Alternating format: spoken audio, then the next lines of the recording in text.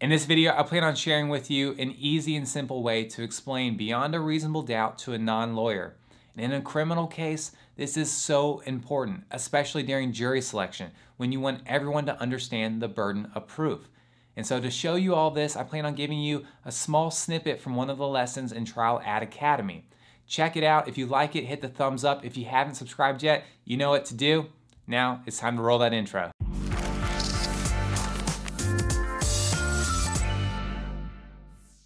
Now it's time to talk about beyond a reasonable doubt.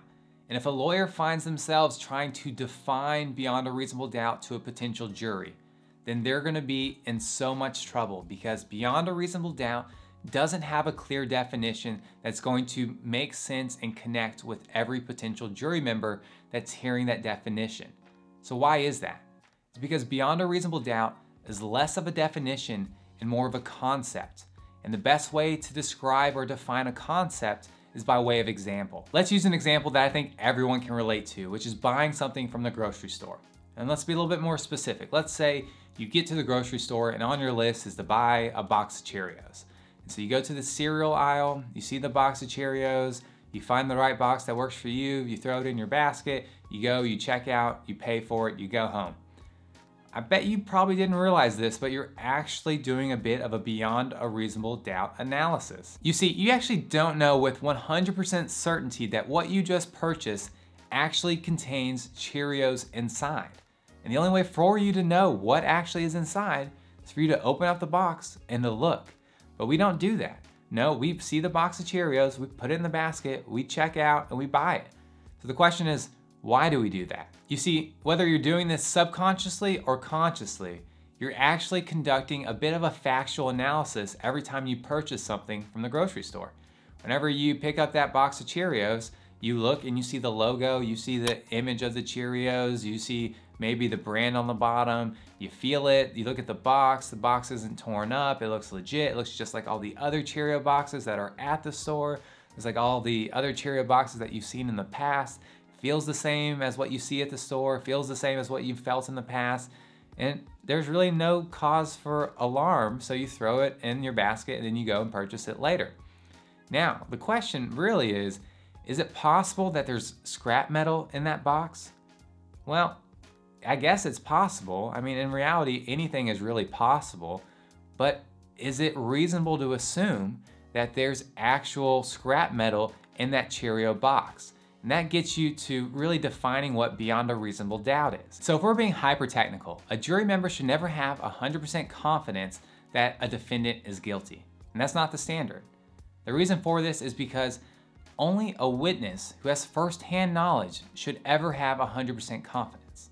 If we circle back to the Cheerio example, the only way you're gonna have 100% confidence beyond all doubts is if you open up that Cheerio box and you look inside. But again, that's not the standard. It's beyond a reasonable doubt. So what ends up happening in a criminal trial, if we are to use the analogous Cheerio example, is you can't look inside, but let's say you may have doubts and you can't determine whether or not these doubts are reasonable or unreasonable when it comes to whether or not there's Cheerios in this box. So you, just out of fear of getting in trouble, of opening up a box like a crazy person in the middle of a grocery store, you turn to an employee. And let's say I'm that employee. And so you say, "Sir, can you go ahead and look and see if there's Cheerios in this box? I have some concerns." So I open it up, I look inside, and let's say I take a picture, or I guess in today's day and age is with the phone, I take a picture, or it's actually with a selfie style. I take a picture of the Cheerios with me in it for the gram, and then I show it to you, and then you look at the picture and it's like, okay, there's Cheerios in there. But keep in mind, just because it's a picture doesn't mean you should get to 100% confidence, because what if I actually had some type of Photoshop ability on my thumb and I somehow changed it to where it went from scrap metal to Cheerios in a blink of an eye? If I had those skills, that'd be extremely impressive. But at the same time, that's a possibility.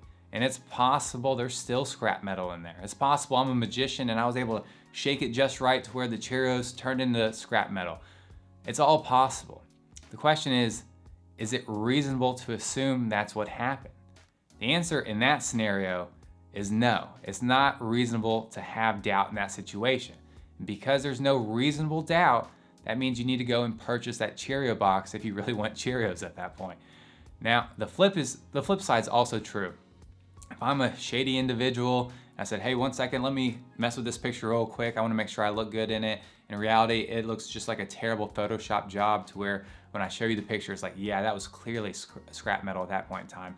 If you have doubts at that stage, that may actually be reasonable. If you look at all the facts, the circumstances, the boxes just says Wheaties on it, or it's made of wood and it doesn't really look like a Cheerios box, and I look like a shady individual and I'm messing with my phone to show you a poorly cropped and edited photo, then at that point in time, it's probably reasonable to have doubts and to not purchase the Cheerio box.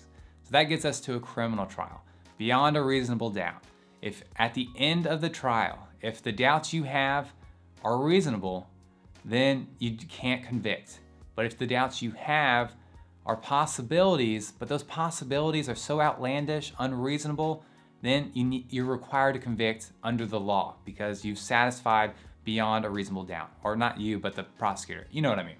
But that essentially sums up and defines the concept of beyond a reasonable doubt. Now, I'm gonna wave my arms awkwardly because I do want you to keep in mind that this lesson is focused on these foundational examples that we're gonna build upon in the following lesson.